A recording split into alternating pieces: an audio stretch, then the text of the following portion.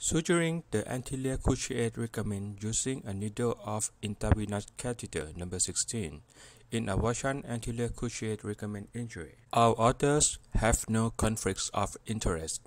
The diagnosis of a 14-year-old Thai girl was an avulsion ACL injury of right knee.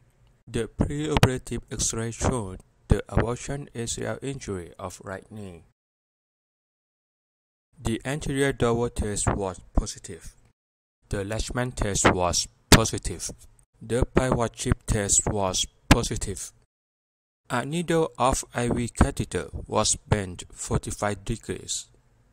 The arthroscopic diagnosis was done. The results show an avulsion injury of the ACL. The ACL was sutured with a modified needle of IV catheter number 16 for 2 times.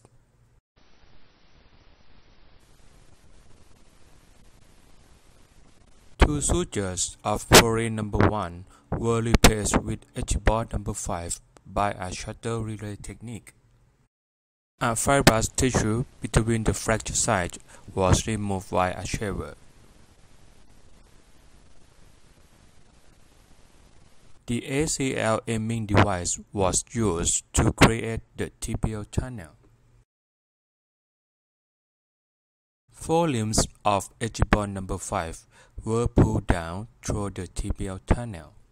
The sutures were tied over the plate.